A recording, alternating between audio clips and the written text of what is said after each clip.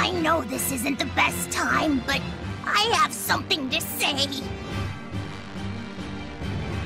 Please forgive me.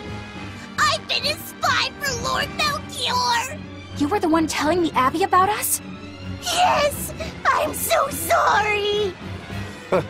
Melchior's a clever one, isn't he? Planting a spy right next to Magilu. After all, a forest is the best place to hide a tree.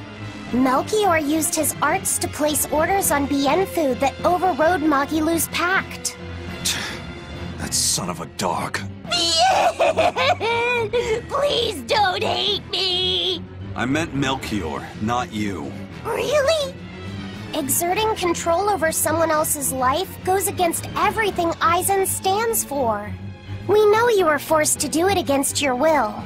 But my spying put everyone in serious danger. That's still a fact. The Bloodwings also knew what we were up to.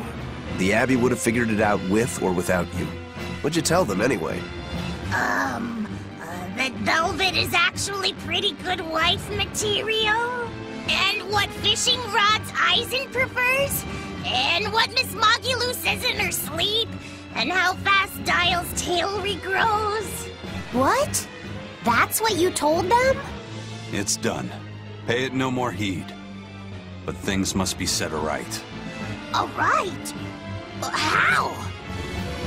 Eleanor, I apologize for suspecting you. I'm sorry. Aizen! That's right! I must apologize as well! I'm deeply sorry, Lady Eleanor. Very well. Apologies accepted all around.